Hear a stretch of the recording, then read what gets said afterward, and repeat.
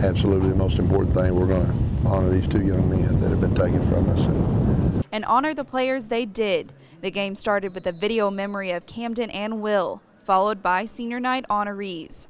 And instead of running out on the field this evening, the team walked arm in arm, holding the jerseys of their beloved teammates.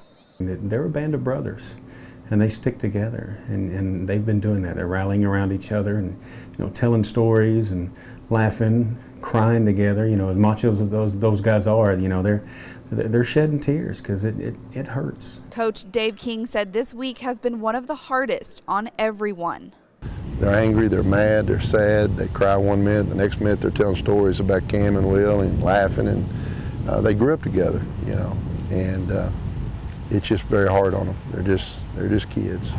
King said football was not on anyone's mind this week. It was only love and support. We tried to have practice one day, and it quickly turned into stories about Cam and Will, and so we just it wasn't really important. It was just important for the kids to be down here and be together.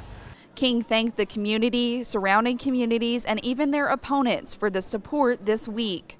The team came out tonight playing tough with their captains numbers 64 and 15 in their hearts. A Pioneer never quits. A Pioneer never quits.